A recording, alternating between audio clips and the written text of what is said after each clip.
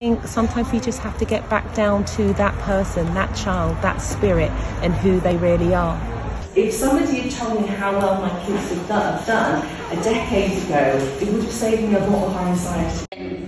It becomes sort of, you know, a year down the line, and their grades are going further and further and further and further down. It doesn't matter what you're doing at home, right. And eventually you sort of realise actually something quite serious is happening here. Sometimes it's like trying to maybe put a car into gear, and it might be just a little bit sticky. It takes me a long time to get to like actually what I'm trying to say, and like I'll have to, I don't know, I have to like navigate what I'm trying to say, and then eventually I'll get there, but it just takes time. I find it very hard to sometimes sort out ideas in my head and verbalise them or put them onto the page. I think having extra time has definitely been a big help in the kind of fact that I can actually like stop because I feel like my brain always works too quickly.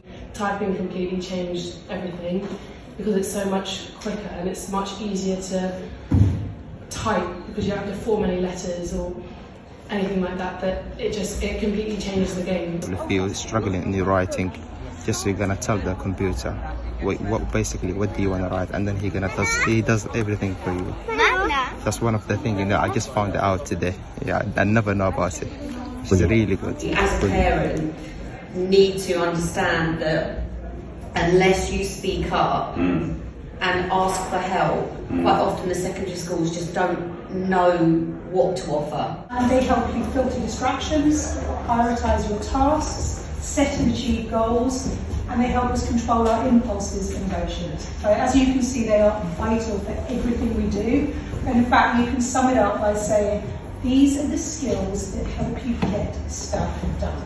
Dyslexic students look at something and it's writing and they're already switched off because the words are moving around the page. There might be the wrong font, the wrong colour. We've got the liver, which produces bile stored in the gallbladder. We've got the pancreas, which gets people actually to be aware of their bodies so that the mind chatter quietens down.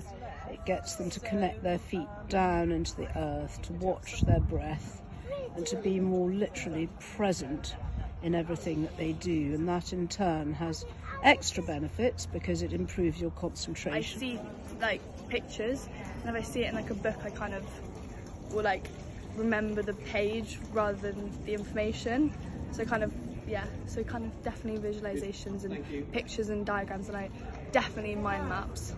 My maps, I can just get everything down on one page, and that always helps. When I have to read in front of like loads of people out loud, and just not being embarrassed by it. So more it's about the understanding. What does it mean for me, and that I'm not alone.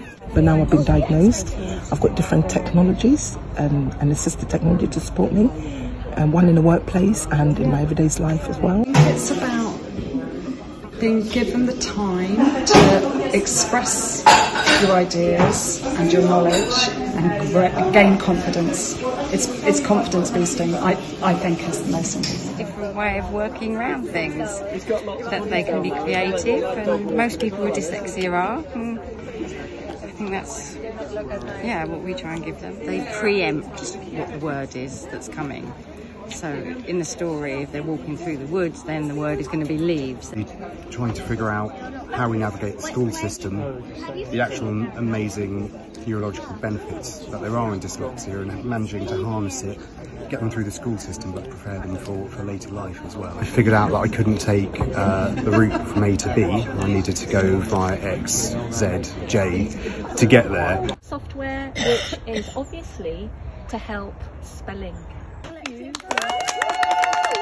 Like, oh well, that would feel much better. I'd be able to do something then, but only if it's interesting to me. Well, we've been exhibiting here at Bauhaus and it's just been an amazing day. Yeah, it's a really nice community, and I just felt like today was wonderful. It's like something free and accessible for the whole community.